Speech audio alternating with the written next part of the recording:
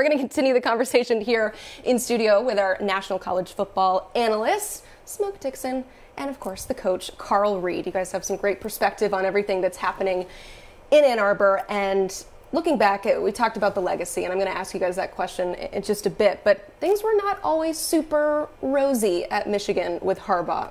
Brandon Marcello mentioned it. People wanted him fired after the 2020 season. But Smoke, maybe what are some lessons that other programs can learn about the administration's patience with Harbaugh? Well, at the end of the day, when you're building something, you can't just build something in a hurry. Like, we live in a microwave society where everybody goes and pushes a button, you get a great meal. But from the meals that we're used to, grandma and mom sat all day and made that meal well. So you have to understand that you got to have a guy that's going to be able to steady the course. Understand that they have to build a foundation. And when you build a foundation, you got to get your people in line and have a culture built there. So when you have adversity, you can get through it. But if you're looking at just, we got to win next year. If we don't win next year, we're getting ready. No. Steady the course. Understand who you're working with. And knowing that this guy that you had, Jim Harbaugh, is a championship winner. He won at San Diego, Stanford, and he also won at San Francisco. So it's just a matter of time that when you study guys like this, when you're an AD, you still got to evaluate coaches as well too.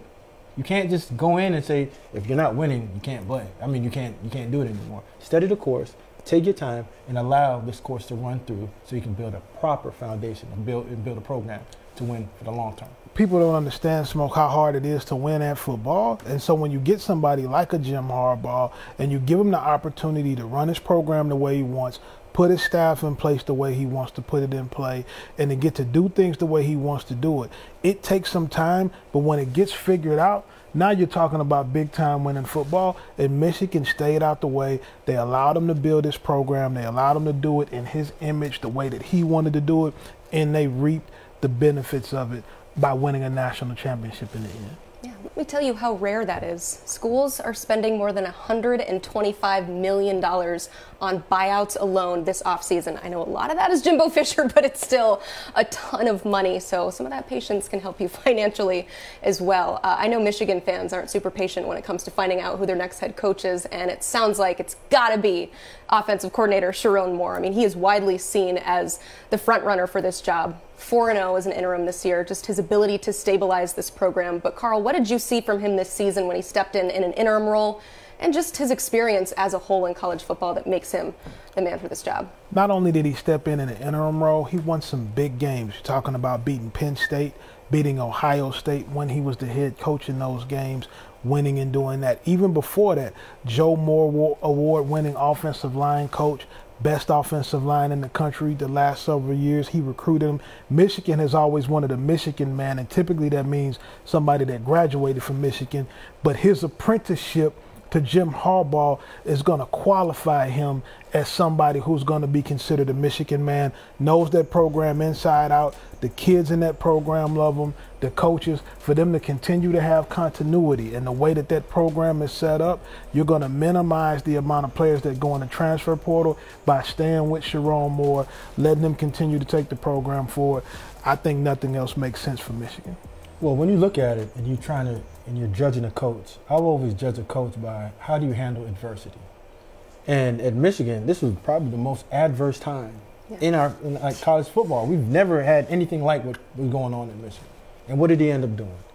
Penn State, bust him in their mouth. Buckeyes, bust him in their mouth. And on top of that, he held his team together while his boss was out of the building. So how can you not want somebody like that that's going to galvanize your team, bring your team together? Last time I checked, that's what a coach is supposed to do. And you know what the players do?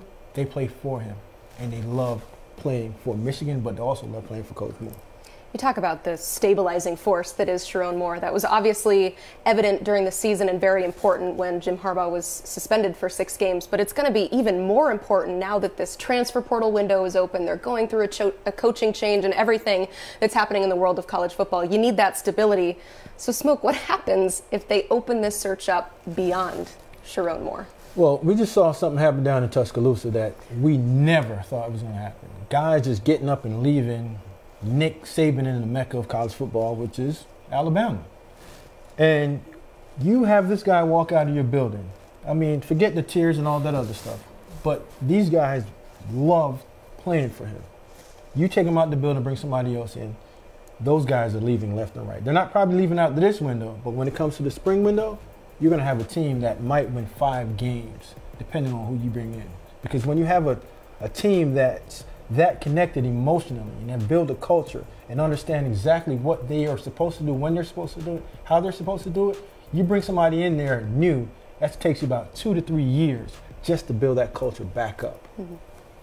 It would be catastrophic for Michigan to not hire Sherrone Moore. Jim Harbaugh built one of the last programs based on family, based on culture, based on emotion. You use that word emotion. And so if you take the guy that is a huge fabric of that in Sherrone Moore and don't give him the job, you're going to put everybody's emotions in the wrong place. And you're going to have a mass exodus of players in the transfer portal. You're going to have guys that sign with you on National Signing Day that went out. And you're going to upset the high school coaches in that part of the country who also want to see Sherrone Moore be the coach at Michigan. What's the most important coach when you hire somebody? What's the first guy you're going to hire? You've been a head coach. You hire your offensive line coach. First hire you make. And that's the 5 guys you got to keep intact. Yeah. That's the guy that keeps the glue of your offense together. You're coaching the most guys on the team. Mm-hmm. And those guys have to be, they work together. They don't get any glory. No one knows anything about them except the person that's coaching them. And if you have a group of guys, and there's not first rounders in that group, they're just hard working guys that just bust people's face up and down the field. And when you have that, and you take away a guy that has that group and has the core and the heart of your team and the heartbeat of your team, you take them away, you're losing your team for years, just not for that season. Okay, guys, real quick. Whoever ends up being the head coach, what are reasonable expectations in year 1, Carl? Well, reasonable that they would compete for a Big Ten title again and find a spot in the Big 12 playoffs. But in the 12-team playoff. Mm-hmm. But when you look at the University of Michigan being a blue blood and their expectations, besides Lloyd Carr and Jim Harbaugh, do you remember any coach between those 2 guys? Those are the 2 guys that won championships. And before Lloyd was Bo Schembechler, right? Those are the only 3 guys that people remember in Michigan. So when you take over the job at the University of Michigan, you know absolutely what the assignment is to put them in position to win national championships. And that's just the way that it is. And Sherrone Moore or any other coach that comes into that position knows what that job is, and this is the life that you chose. It's easy. Beat the Buckeyes, compete for a national championship. Anything less, uncivilized. It's easy. I like it. I said quick, and that was quick. Thank you both so much for the great discussion. If you haven't already, go ahead and hit that like button. And Smoke's going to be back on just a little bit later, so don't go anywhere. But make sure that you are checking out the 24/7 Sports website for unrivaled coverage of college football and recruiting. We'll have more discussions just like this on there. Our national writers are all over the major headlines in the world of college football. So lock in to 247sports.com.